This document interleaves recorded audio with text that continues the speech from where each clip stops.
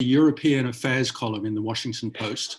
He lives here in Paris. He has a PhD in French history from Oxford, and he has just published his first book, which is the source of what we're talking about today, The House of Fragile Things, about a group of interlinked Jewish collectors of art in Paris at the end of the 19th century, their families and what happened to them.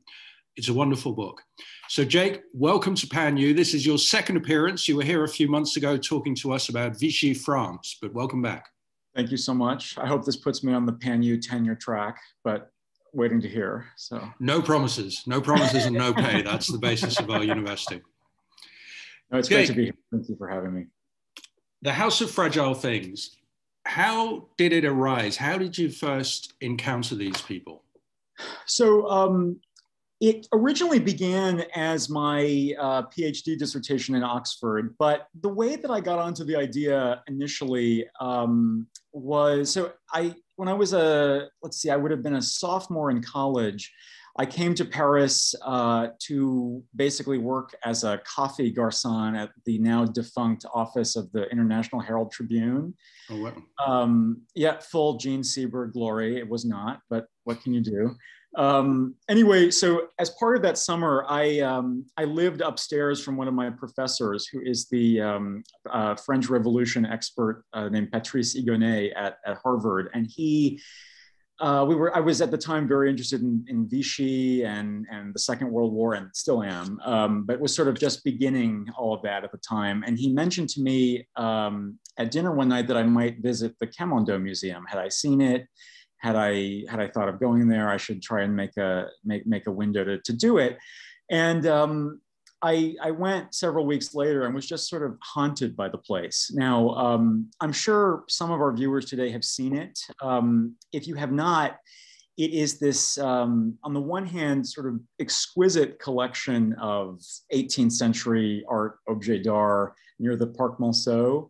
But it's also the story of a Jewish family that was decimated by the Holocaust. So, and in a sense, a Jewish family whose story is a microcosm for the story of the Jews in modern France in general. So you have the immigrant father who comes from Constantinople in the 1860s, the son who dies fighting for France very proudly in the First World War, and the daughter and the grandchildren who are murdered in Auschwitz because of the collaboration with the Germans during the Second World War. So it's the whole horrible story all in one family. And I was just always really taken aback by that. And I kept finding myself returning to it. And when it came time to do the PhD, I just really immerse myself in that archive. And then I discovered that- Jake, just to clarify, the museum that you're talking about is the actual family house of this family. Yes, that's a great question. Yes,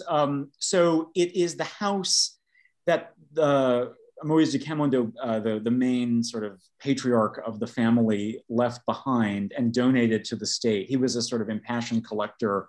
And when he died, left it to France as a sort of love letter to this adopted country that in his eyes had given so much to the family, and that in fact the family had given so much to itself. So and it's still filled, sorry, just to clarify, it's still filled with all the objects that this family collected.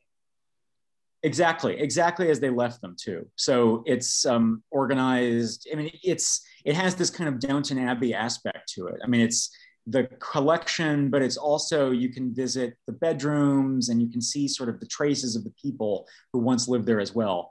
Anyway, just to make a long story a tad bit longer, I discovered that sort of the Camondos were intermarried with any number of other families, kind of other elites of the same kind, who also collected art with an impassioned vigor in a very fraught moment. Now, this was France of the Dreyfus Affair before the Second World War. Anti-Semitism was a constant part of public discourse, sort of inescapable.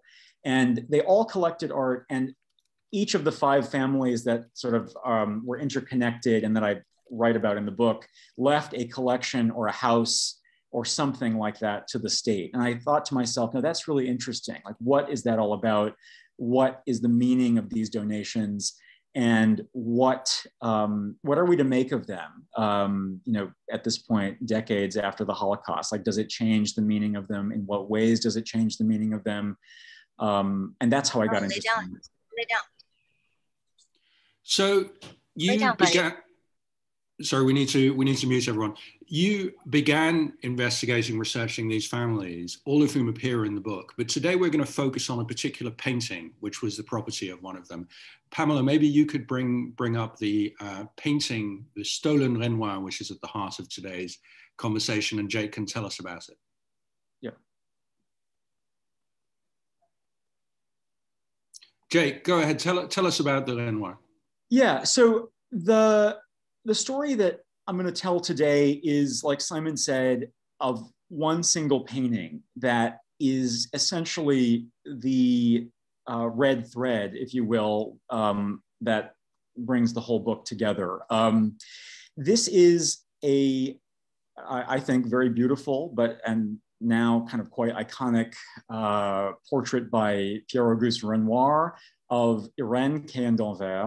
It was painted in 1880.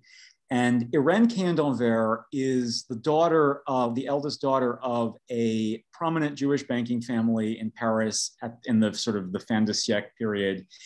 And this is the family that co-founded the bank that's now called Paribas. They were, like Moïse de Camondo, who was later Irène's husband, they were also collectors of this sort of very opulent Ancien Régime style. They were extremely mondain, very central to cultural life in Paris at the time. They hosted salons with the likes of Marcel Proust and Paul Bourget, the list goes on. And the painting is, it's interesting because portraits were, how to put it, portraits were a sort of a rite of passage for bourgeois families. And I have a lot to say about that. So maybe we could go to the next slide. So this is the real Irène, also in profile as a young girl. And it's interesting because what I try to say in the book, and this is this being the prime example of, is that portraits are a means of, how to put it,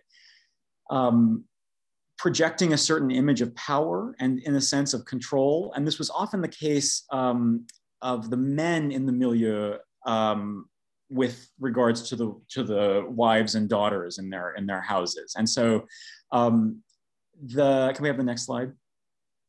So the men would turn the wives and daughters into kind of pretty things, into collector's objects. Exactly. And so like this is Irène Cahen. I have I found in the archive at one point a sermon that the chief rabbi of France gave for her grandfather when he died in the kind of late 1880s, around this time. And essentially in the speech, the rabbi praises, I think his name is Meyer Joseph Cahen d'Anvers, although I forget the details. He praises him for creating, for being loyal to Judaism, for being a steward of the community, but also for curating, and that's the word he uses, a beautiful home in which, as he says, the women were the sort of the ornament of the foyer. And that is, I think, quite telling. It shows you the way in which these portraits are meant to sort of celebrate the ideals that the women in the milieu were supposed to sort of adhere to. So they're supposed to be decorative, they're supposed to be embellishments, they're supposed to be kind of ornate appendages to the men in their lives. I mean, it's not, the book is about Jewish collectors, but of course that is not distinct to this sort of rarefied Jewish elite. That's very much a sort of late 19th century bourgeois phenomenon. But if we could have the PowerPoint back. But what I wanted to say is that these, that's perfect. So these, just very briefly, the people you're seeing on the screen are the parents of Irène Cahen d'Anvers, conveyed through their own portraits. So that's her mother, Louise Cahen d'Anvers, and her father, Louis Cahen d'Anvers. And this is, this is exactly the image of bourgeois power that these portraits were meant to convey. It's very, very sort of respectable, like the sort of academic style from Bonnat and Carolus Duran. And it's exactly against this style that so many of the women in this milieu, and particularly in this family, rebelled. And I think that that's central to the inner life of this, this Jewish milieu in a moment of crisis. Because, you know, we talk so much about, and rightly so, the external pressures of anti-Semitism and social censure and criticism, especially during the Dreyfus Affair. But the truth was that the inner world and the traditions that had sustained this community for generations were crumbling at this time. And it was precisely against the ideals conveyed in these portraits that many of the women in particular were rejecting. And that begins with Louise Cahen d'Anvers, who you can see in this picture. We can have the next slide. This is Proust, one of her guests, maybe another one. Yeah, so this is the Cahen d'Anvers family home. It is the pinnacle of a refurbished 18th century chateau. It's outside Paris. It's called the Chateau Champs-sur-Marne. It, in its day, hosted the likes of Voltaire, Chateaubriand, you name it. And it's in these spaces that the families sought to install themselves to prove that they could kind of curate truly. They were proving also that they could be French, that they weren't just these foreign Jews that the anti-Semites derided them as, who supposedly had no taste. They could curate the best of French historical art. Absolutely, absolutely. And I think what I was trying to say, like connecting to the previous point about women in the portraits and this family in particular, is that, so you can see here exactly the image that they're trying to project in public, right? This is the epitome of the sort of tasteful French salon of the time. I mean, this is the style that was in vogue in the 19th century. It's exactly the style of all elites in Paris that was the sort of the most cherished, the most valued.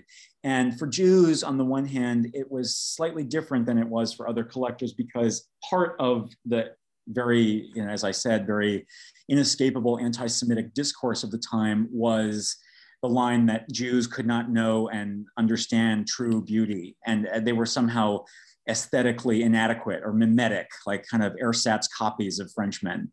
And so this is a way of showing that that's not true, that they could know true beauty.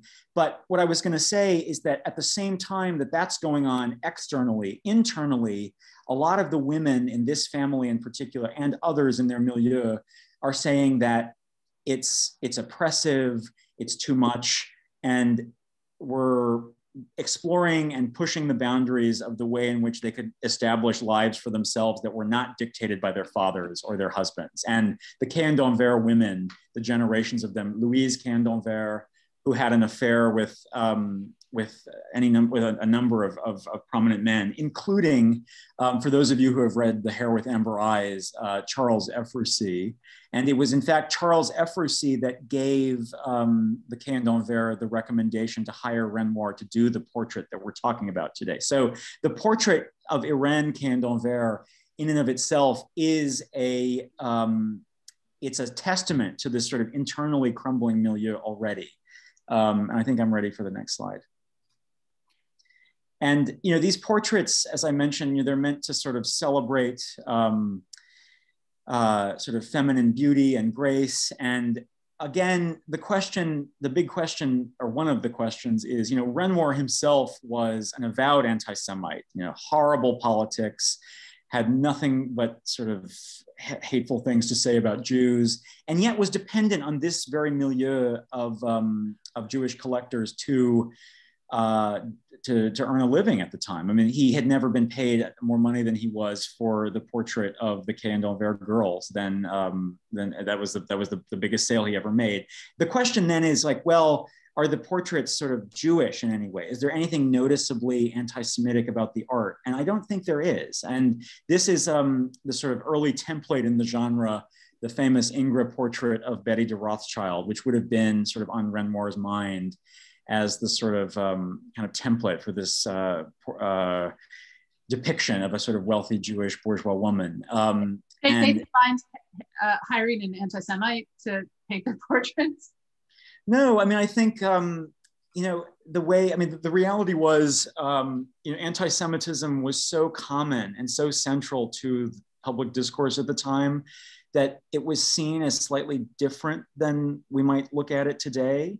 I mean, the Cahen d'Anvers were guests and hosts of anti-Semites. It was just social life in the French capital. And, you know, for those of you who have read Proust, there are plenty of scenes precisely to this effect, sort of these salons at the time of the Dreyfus affair that saw Jewish hosts. And of course, the great hero of the book is Charles Swann, who is a Jewish collector based on many of the real life families in the book.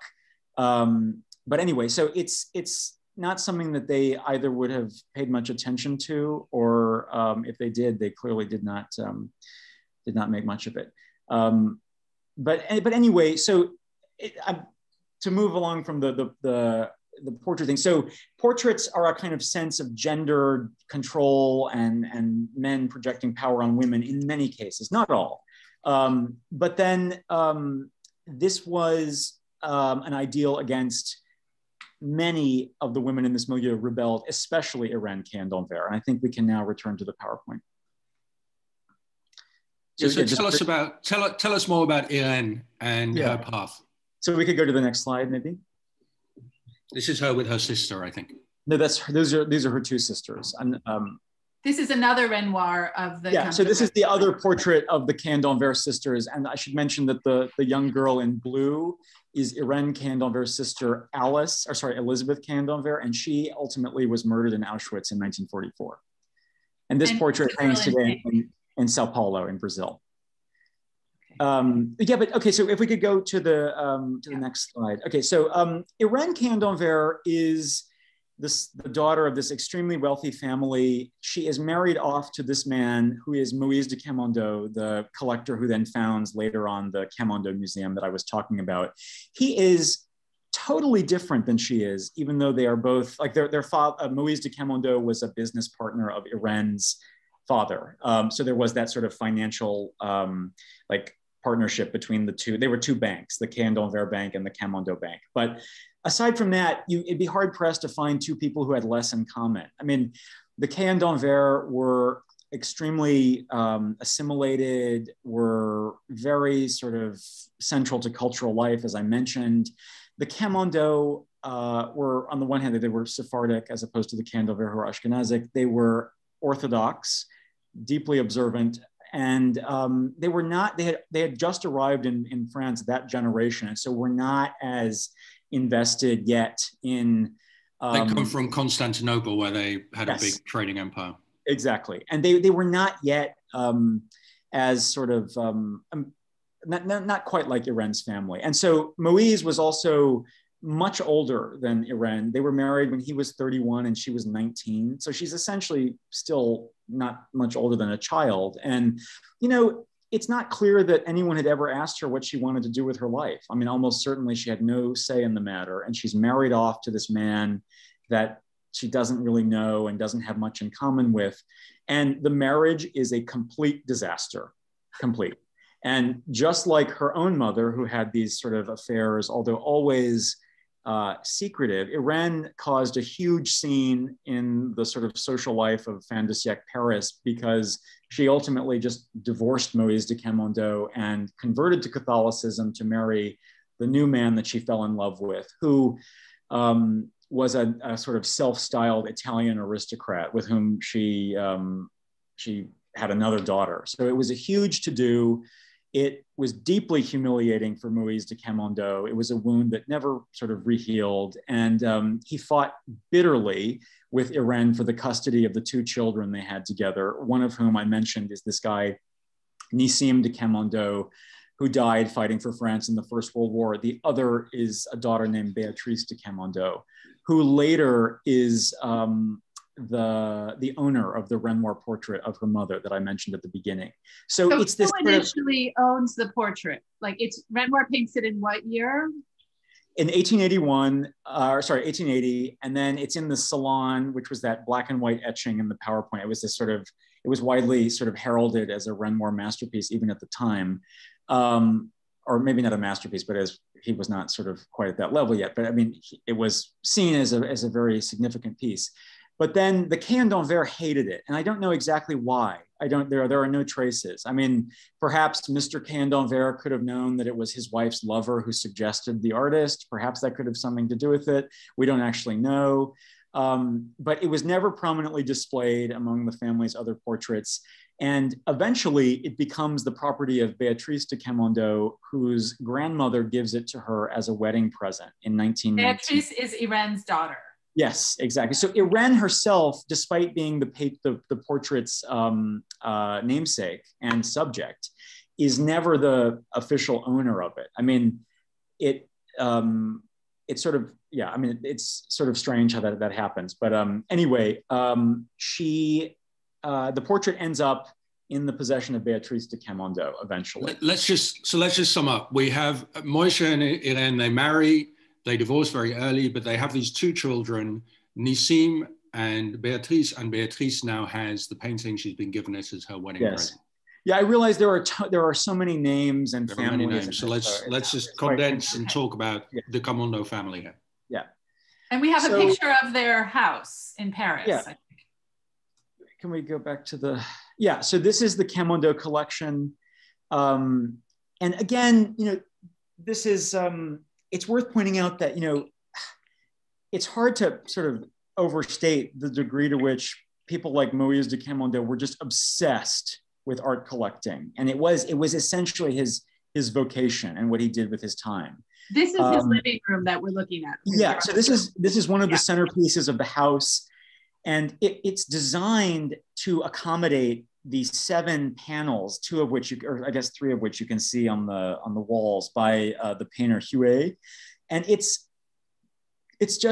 such a testament to the way in which, every little detail he organized, as did many of these other collectors. And I think, it's interesting for art historians, which I'm not really, but it's super interesting for me because the question is really like, what is really going on with a collection so painstakingly organized? And I think a lot of it is control in an inhospitable and cruel world.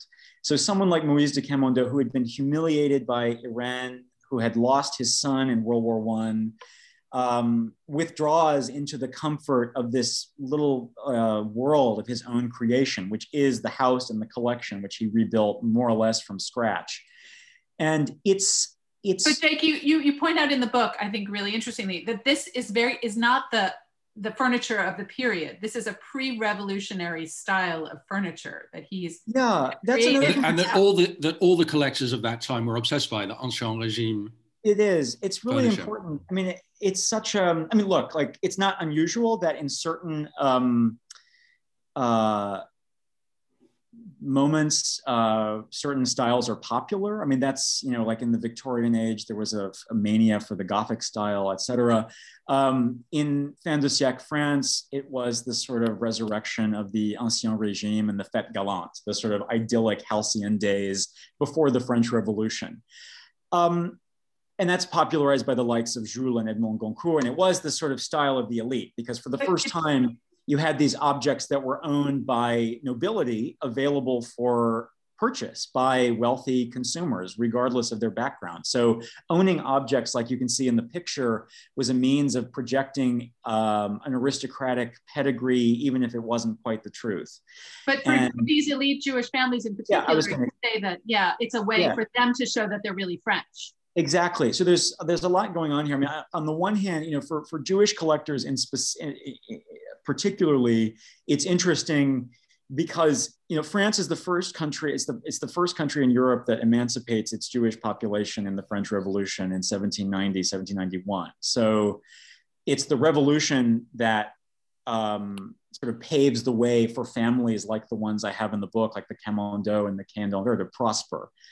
And yet, when it comes to their own sort of tastes, they preferred the style of the era that was essentially hostile to Jews and saw Jews as sort of unwelcome in the national narrative. And what I think part of the motive that's going on here is that by collecting and essentially curating, like a lot of these pieces that Moïse de Camondo has in this room and elsewhere are they're real, and some of them even belong to Marie Antoinette herself.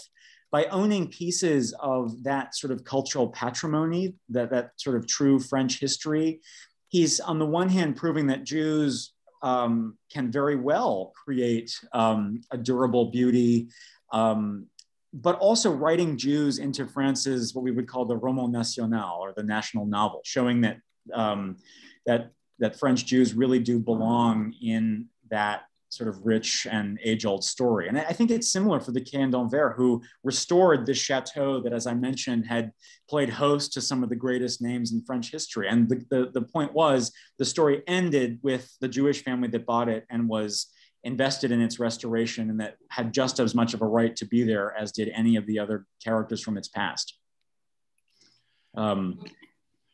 Okay, so Moshe de Camondo has assembled this astonishing collection in his house, which he doesn't really show to anyone. He never lends out pieces of Ancien Régime art.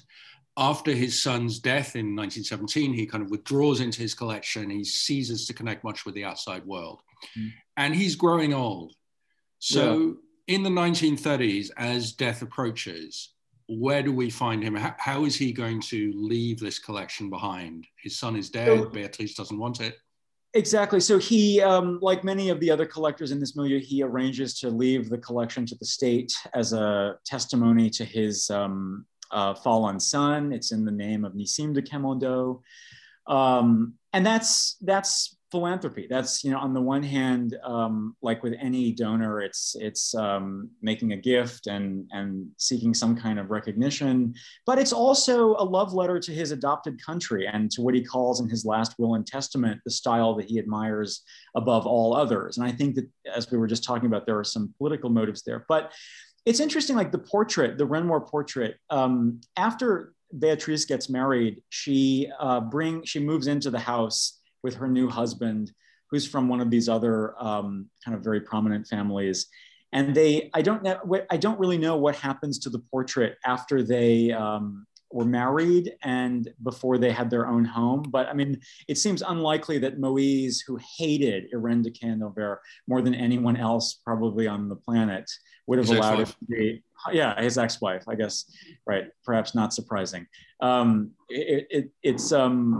don't think that he would ever have allowed it to be displayed, but it is. He also hated this furniture, right? All this old stuff and the whole milieu. She sort of, because she converted to Catholicism right after divorcing. She did, but she didn't. Béatrice didn't convert to Catholicism until the 40s. Yeah, I mean, it wasn't really her taste, the style. But anyway, so the portrait is Béatrice's possession, but Irène, the real life Irène, the subject of the portrait, goes off to have a life of her own, totally away from her community and from her own children.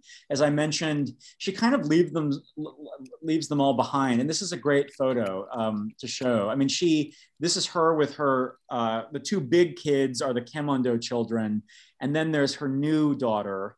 And she essentially just kind of moved on. And we don't really know the degree to which she was present in her first two children's lives, although the evidence does suggest that she was very distant, if not absent. And I think for Béatrice, the portrait of her mother was particularly meaningful because it was this sort of souvenir of this great absence in her life, which was her mother. I mean, the mother, by all intents and purposes, the real Irène, preferred her new daughter, who was much more like her mother, who was much more sort of a socialite, was very beautiful, kind of on the scene. And Béatrice was always quieter. There were reports that she was quite deaf. She was homelier. She just didn't have as much appreciation. And so I think that for her, the painting was, it was just a way of remembering the mother that essentially left her behind. And that always stayed with her. And she kept it all the way through to the Nazi occupation. So just to clarify, this is Irène, who is the girl from the Renoir painting, grown up. Yes, I'm sorry. Yes, the woman who after she had divorced her first husband, converted to Catholicism, and had this new child. Exactly. Yeah. and again, it's that notion that I was talking about earlier. I mean, of communal fracture, sort of from within. I mean, we talk a lot about what was happening on the outside, but again, on the inside, there was a quite significant amount of conversion, of intermarriage, of people leaving the sort of tightly knit social fabric that had sustained these families for so long. And Irène was sort of at the center of that, and in a way, a representative of it. So she sort of goes off and does her own thing, but her daughter is sort of always left with this portrait of her. And when it came time for the war, or when the Germans invaded France and France fell in a matter of days, sort of shocking everybody, Béatrice and her husband, Leon Reinach, I realize there are so many names in this, and I apologize for that, but Béatrice and her husband had given the portrait to the Louvre Museum director as a kind of precautionary measure. And this was something that many other collectors did, Jewish or non-Jewish, just as a means of safekeeping in an uncertain moment. And the portrait makes its way to the Chateau Chambord in the middle of France. Many of you have probably seen that. It's that sort of beautiful Renaissance chateau. And it's there that the Nazis get their hands on it. And it's seized by that task force called the ERR. And my German is pitiful to non-existent, so I'm not going to attempt to pronounce that. But it's basically Hitler's sort of art squad. Here you can see the Nazis in the Louvre. And we can go to the next slide. Yeah, okay, so this is the Chateau de Chambord with the man you see on the far end is Jacques Jaujard, who was in charge of this at the Louvre at the time, kind of safeguarding these pieces. And single-handedly, he preserved so much from destruction and spoliation from the Nazis, and he deserves a lot of recognition for that. But anyway, you can get a sense, I have these pictures for you so you can see sort of what it looked like. The chateau had tons of stuff from the Louvre, but also from private collections.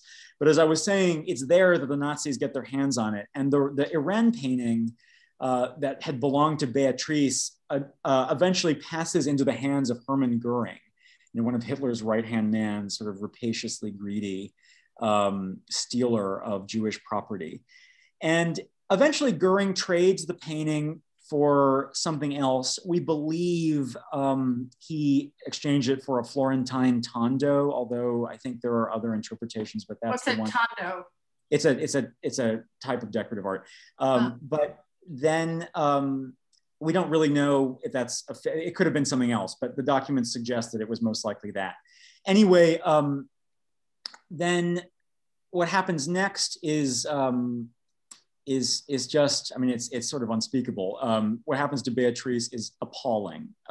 She is, I don't know. I mean, this is one of the things that I struggle with the most in writing the book. I mean, she had, she never really left Paris, and she was totally, able to bear witness to what was going on. And, there was the Veldiv roundup of Parisian Jews in 1942, but none of this sort of caused her to leave town or to try and to hide. And why that remains an open question. This is Béatrice that we're looking at here. Yes, I'm sorry. This is Béatrice de Camondo and her husband, Leon Reinach, or her then ex-husband, Leon Reinach. And Jake, sorry, but these are people with immense wealth who have the ability, much more than most Jews in France at the time, to escape, to find ways to hide or leave. Yeah, exactly. And I think it was, at the time the Nazis arrived, it was an initially, there was a lot of debate in the Jewish community about whether, or about how much danger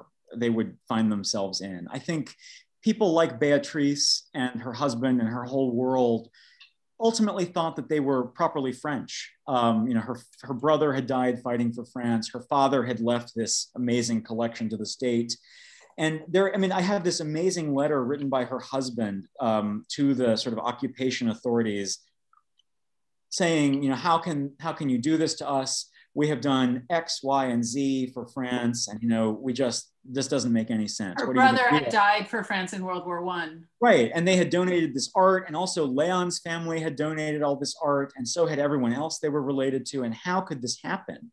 And there was initially, I mean, even among some of the Vichy leaders, the Vichy being the collaborationist government, there was a debate about that too, whether it was foreign Jews that would be persecuted or French Jews or both. And there was enough sort of internal debate at the time to, I think, allow people like Béatrice to remain in the illusion that she would be somewhat protected. And were other people in their social milieu kind of fleeing, or did a lot of them want to stay? In the immediate world of these interconnected families, it depends on the cases. It's hard to generalize. Some stayed and some left. But the point is, as Simon says, they had considerable means, much more than others. And whether you went or stayed depended on any number of factors, as so many decisions we make in crises always do. So, I mean, I'm not sure there's any rhyme or reason to it. But one thing I wanted to say is that, Béatrice, I found at one point in doing the book, I couldn't find really any traces of her, but eventually I met this very old man whose own mother had been a friend of Béatrice's in childhood.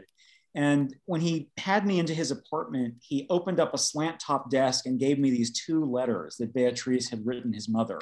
One of which I have a picture of, is written in September 1942, 3 months to the day before her arrest. And here it is.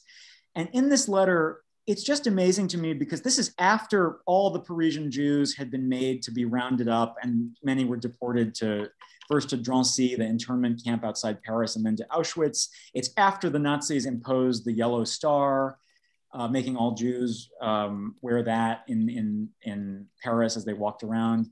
And, none of that really is on Béatrice's mind. What's on her mind is her conversion to Catholicism, which initially, I had known that she had converted, but I had assumed it was, as it was for so many others, a survival measure, a kind of last ditch attempt to protect herself and her family. But what this letter shows is that she really believed that she would, that it was an earnest and genuine and even zealous conversion. I mean, she really believed that, as she writes here, that God and the Virgin would save her still. She believes that all her life she's been kind of on this path to the Catholic Church, and she feels so grateful to be there, and surely nothing bad can befall her now. And was it partly because, Jake, her absent mother had converted to Catholicism, so it was a way to sort of connect with her mom? I mean, it could be. I mean, that's one way of reading it. I don't really know. I mean, I just don't know much about what their relationship was or how much contact they had. But it's an open question. But she seems personally to have found some kind of solace in that. And it's, I don't know, it's a kind of question mark. And what's so frustrating with these kind of historical projects that are based on archives is that ultimately there are only the question marks at some point. And you can't do anything about it. It's not a novel. You can't sort of come up with an explanation, although I wish I could. And this, by the way, is one of my favorite photos of Béatrice, taken toward the very end. And the opaqueness of the face and the kind of mystery of it, I think, corresponds very well to the traces we have of her. She remains a kind of elusive presence. But anyway, I was really captivated by her story. And if the book is for anyone, it's for her. I feel like she's been really written out of the story and has really deserved much more than she has gotten. So I tried. Tell us what happened to her. Yeah, so on December 5th, 1942, she is arrested with her daughter in their big apartment in Neuilly. And for those of you who have been to the Louis Vuitton Foundation in the Bois de Boulogne, the new big modern art museum, it's on the street that faces the park and the museum, right on that street, facing the big, beautiful park. And they were arrested there, taken to the police station, and then sent to Drancy, which was the Nazi internment camp outside Paris, where you were sent before you were deported to Auschwitz. And Béatrice, I mean, what's amazing is that she lasted there for so long, for 15 months in Drancy. And there are testimonies from other survivors who remember her as being exceptionally hardworking, and also still, even then, convinced that nothing bad would happen to her. that it was all going to be fine, that somehow she would be, as she put it, miraculously saved. And it just didn't work out that way. I mean, her husband and her children were involved in the project to build a tunnel out of Drancy, and they were caught and deported to Auschwitz in 1943 in November. But Béatrice is kept until March 1944, and eventually she is deported to Auschwitz at that time. And then again, she lasts for 10 months in Auschwitz in the most grueling conditions. And she survives long after all the rest of her family is murdered there, until January 1945, when she's killed barely 2 weeks before the Soviets liberated the camp. And by then, it's this weird thing. We don't know exactly how she died, because the Nazis had stopped the gas chambers at that point, given that the Soviets were approaching. So it's not exactly clear what happened to her. My sense is perhaps it was a death march, but there are no known traces of that. So it's this horrible end to this kind of story of a family in France. But the painting is what remains of it, and what happens to the painting is also just horrible. Yeah, tell us that. Tell us the aftermath of the painting. And meanwhile, we're coming into the last 15 minutes. If people can start submitting any questions that they have for Jake. So this is, so after the war, there was all this art stolen from Jewish collectors, and a lot of it has never been recovered, but some of it was immediately. And those pieces that were, some of them were brought back to France eventually and displayed in a museum show in 1946 that was essentially designed to see if any survivors or descendants would come and claim these pieces whose real owners had disappeared or their whereabouts were unknown or whatever. And the Renoir canvas of Irène Cahen was among them. And it survived the war. I don't know exactly how or where it was at every juncture. It's sort of opaque. But eventually it's in the show in Paris. And I should mention, by the way, that one of the women in this picture is Rose Valland, the legendary kind of resistance fighter and an art curator who saved a lot of the art looted from Jewish collections. But that's a whole parenthesis. This is a preparation for the show when they were organizing. Yes, yeah, exactly. And we can go to the next slide. Anyway, Irène Cahen herself claims the painting. She gets word that it's there. She survives the war because, as I said, she had converted to Catholicism decades before. She had a new non-Jewish husband, a non-Jewish daughter. She somehow, and an Italian passport, and somehow convinced them that she was not Jewish, them being the Nazis. So she's still around. She gets the portrait back. And then, she sells it. She claims that when it's her time to argue for it, she writes these impassioned letters saying that it's a charming memory of my childhood. This is my beloved painting. I'd like to have it back. Where is it? And then she gets it, and then shortly thereafter she sells it to a Nazi collaborator. She sells it to this Nazi arms dealer named Emil Burla. Well, I should say, to be perfectly accurate, that's how I view his sort of role. I mean, he would probably have said, were he here to defend himself, that he also sold arms to the Allied side. But the truth is, he was greatly enriched by his sales to the Nazi regime and profited immensely from the sale of looted art from Jewish collections on the black market in Paris, which he was forced to give back later in life. So yeah, anyway. So she claimed her daughter and her daughter's husband and children had perished in Auschwitz, and she goes after her daughter's possessions, one of which was this painting. This is, yes, I mean, it's the girl from the picture. It's a kind of, for a story that already ends terribly, it's a kind of chilling and devastating coda, because what you have is someone who manages to survive selling one of the last material traces of a Holocaust victim, her own daughter, to a Nazi collaborator, with the regime that killed her daughter. And it's this is one of the questions, of course, when you write history, is that, you have to avoid judging people based on, standards that we have now based on what they were going through then. It's difficult to say. I know all of that. And yet I just personally really struggle with that. I just don't, it's really hard to square that away. And, especially in the course of doing the research for the book, she essentially tried to efface every single trace of Béatrice that she could. At one point, Simon and I, months ago, went on a walk of this sort of Jewish section of the Montmartre cemetery, where so many of these families were buried. And we saw the Camondo plot, which I have a picture of somewhere in here. Yeah, Pamela, if you could show that picture, please. And it's heartbreaking because, one of the things I found was that in 1961, 2 years before Irène dies, this is the Camondo mausoleum in the Montmartre cemetery. So Irène, after Béatrice and the rest of them died, even though Moïse de Camondo hated her, of course, she was the last sort of surviving member, and she got the deed to the mausoleum. And basically you're supposed to pay a small amount to keep it up every year.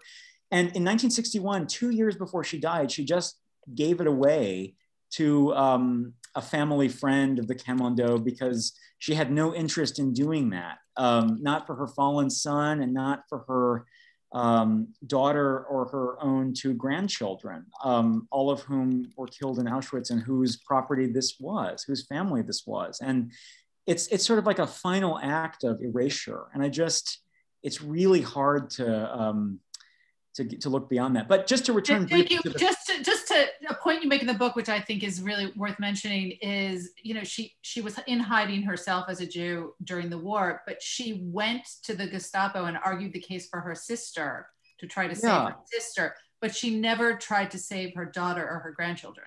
Well, I don't think she did. The thing is, the Holocaust is there are considerable traces and archival records, especially on the German side, right? Those were archives that were meticulously kept. And there's no record that Irène ever tried to save Béatrice, although, she may have in ways that don't survive. That's entirely possible. But it's something that we just don't know, and it's devastating, especially because Béatrice was paying her a stipend all throughout the war. But just briefly to finish the story of the painting, it becomes this kind of cultural talisman. It's in can we go to the picture of Breathless real quick? I'll get it 1 second. Okay, but anyway. Breathless is the Jean Godard of course, film. Breathless, you've all seen Breathless. It's one of the great sort of landmarks of French film. It's the painting, poster of it appears in the film, and it's, Jean Seberg, my former intern inspiration, of course, is asking her lover, like, who is prettier, the girl in the canvas or me? And it's really quite something because it's, at the time the film came out, the real Irène was still alive, but very few would have known the story of the painting, which became a kind of cult symbol. Like, it's now on refrigerator magnets, it's on tote bags, it's on museum gift shops all over the world. But it has this sort of very dark, terrible history to it that's sort of unknown. And then if we go to the next slide just very quickly. And actually, this is Emile Berla, the guy that owns it, or that owned it. And just the next one after this. Yeah, and so this is Irène in the Berla show that was in Paris a few years ago. But what's sort of devastating is that this painting and this sort of piece of this world that's disappeared is sort of forever in this context, and it's the legal property of a former Nazi collaborator. So there's no restitution claim that can be made, and no one really to even restitute it to. So again, it's this kind of terrible end to a terrible story, and I'll end with still in the collection of the Nazi collaborator. Yes, it's in his art collection, which is in Zurich, the Berla collection. Anyway, and I'm happy to take any questions that anyone may have now. Yeah, we had one question about, did you speak to surviving members of the family? Did you have any cooperation from them at all, or from any of the families that you wrote about? Yes, I did. And I was very, very grateful to have that. There are very few left, especially on Irène's side, but I benefited tremendously from one of her, let's see, it would have been one of her great granddaughters who very kindly shared some photos of me, especially of Irène in old age, and who helped me very, that's the one. You can see this is Irène just before she died. So this is the girl from the Renoir painting at the end. Yes, this is the girl from the Renoir painting in old age. And I was very grateful to have that support, but there are very few left. And so you're largely bound by the documents and not so much by interviews in this case.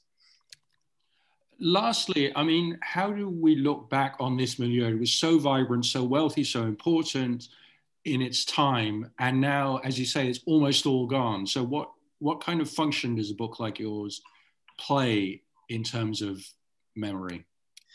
You know, that's a really complicated question, and one that I certainly struggled with a lot myself. I think what I would hope that people take away from this is that, you know, it's so easy to look back at people like Béatrice de Camondo, or even her father, Moïse de Camondo, all of these people who, these Jewish collectors that left their art to the state, and look from the perspective of hindsight, you know, decades after the Holocaust, and say, you know, what kind of illusions were you living in? And the truth is, what we have to remember is that they were living in a world that made sense to them, and that was somewhat of a reality at their time. I mean, how it ended was not how it had to end. You know, that the Holocaust was not predetermined, it was not preordained.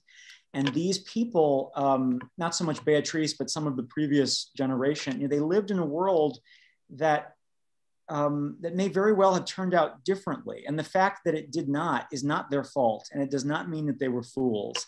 And this sort of embrace of these universalist values that they espoused, and this sort of sense of belonging that they tried to cultivate is quite a powerful statement, and one that I think we should cherish. Thank you very much, Jake. Stay here because we're going to thank you in the traditional Pan-Yu way in a moment, but I'm going to pass on to Pamela to wrap